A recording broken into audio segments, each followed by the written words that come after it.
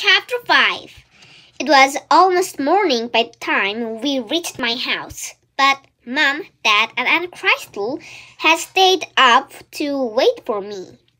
Mom jumped into the sled as soon as it landed and gave me a hug, squeezy cuddled. "How did it go?" she asked. "Are you okay?" "I'm fine," I told her, squeezing back. "It was wonderful." "Well done," said Mom. "You've done a great job." "It's time for us sleep now, Drew, though," said Dad, looking at his watch. "It's my bedtime too." He lifted me and carried me into the house and up to my bed. I fell asleep before my head even hit the pillow, and I slept all through the morning and all through the lunch. Then I woke. It was an afternoon. "I had a dream I said to Pink Rabbit. Then I rubbed my eyes and blinked to remember that it hadn't been a dream at all. We had gone on a adventure to the land of ice and snow. When I got up and looked for the mirror, there was a snowflake on my cheeks, in exactly the place where Snow Queen had kissed me. "It will fat all time," said Aunt Crystal, when I showed her and after bouncing into the kitchen for a snack. "But it's pretty while it lasts." "The snow is still there," I said, looking out the window at our white garden. "Your magic fairy snow."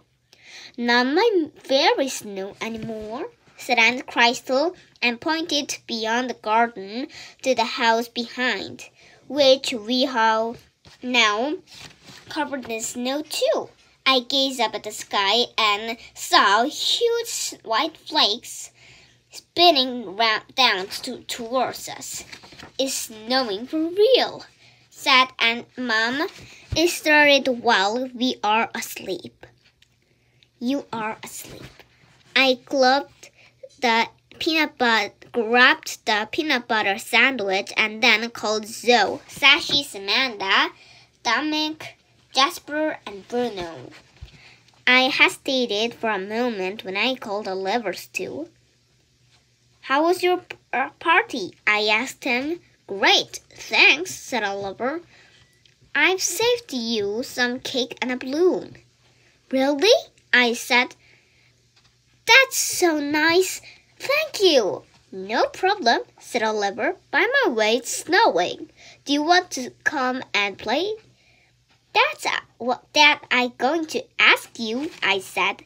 Zoe was the first to arrive, and we ran out into the garden together, starting to roll blanks and make snowmen. I secretly hope just a teeny bit that they would come to life again like yesterday. But deep down, I knew they wouldn't. The magic snow had disappeared. After a while, Sashi arrived and joined in too, and then Oliver, Bruno, Samantha, Dominic, and Jasper. We started to roll snowballs and threw them all each other, snow splatting all over our coats and down our necks. It was the best snowball fight ever. And we went inside, and Mom melted a bar of real chocolate to make extra thick hot chocolate. And red blanket and white cream and marshmallows bubbled on top. I nibbled on a piece of Oliver's birthday cake and looked around happily at my friends. I'm a snow boy, and we had so much fun each other, but I love my old friends too. The hot chocolate warmed my whole body and made me feel all cozy inside. I smelled a big, contently smiled. It had been a magical weekend, and I couldn't wait to talk to Snowboy through the snow globe that evening. I was T-shirt, the memory of our adventures in the land of ice, snow forever.